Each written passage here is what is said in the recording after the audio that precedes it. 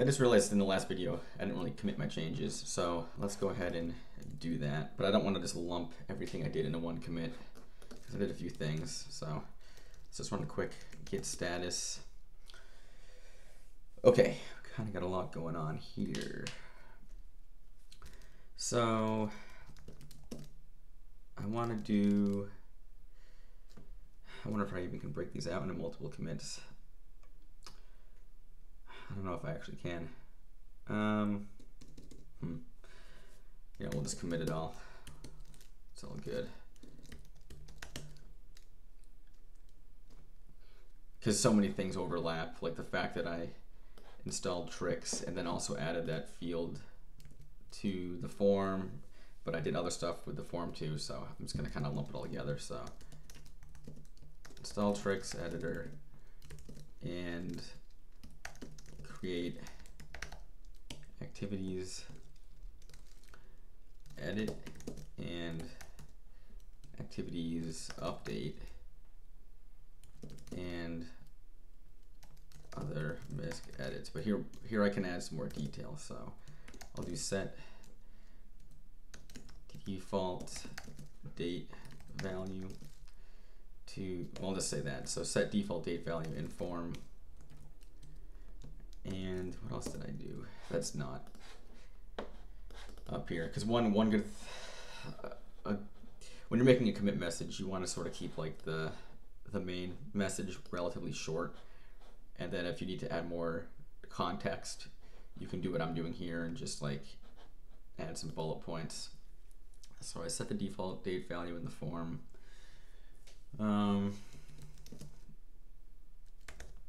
Made form style updates.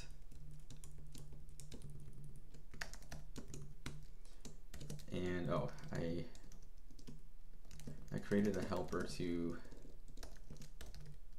format duration. Okay, that'll at least give me some context later if I have to like revert anything.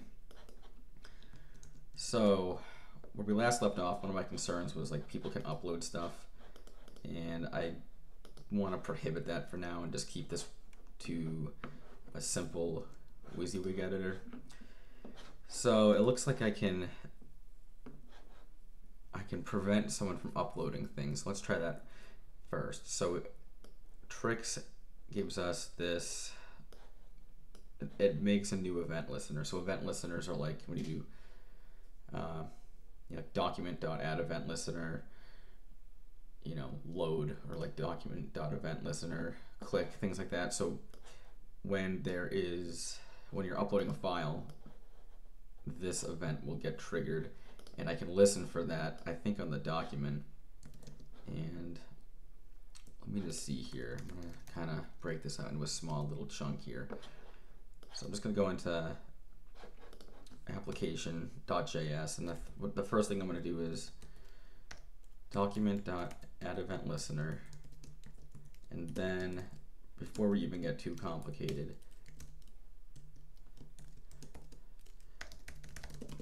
let's just do an alert. I always like to do things like this just to make sure, like, is this actually working? And then if I can get this to pass, if I can get this thing to trigger, then I know I'm going in the right direction. So we need to restart our app. Or actually, we need to start our app before we can restart it. Okay, so actually let's get rid of this, and let's do, what's going on here? Okay, so let's just upload this, and we should get an alert message, hopefully. Yeah, okay, so that worked. So let's go, and what do we want to do here? We want to prevent default. So I think I need to do I need to pass an event in here?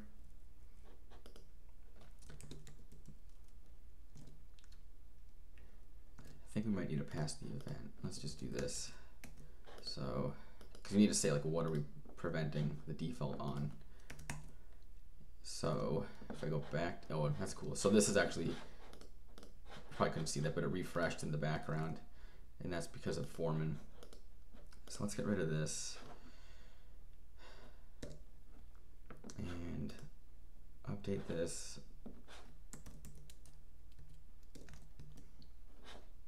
Okay, so it's not there.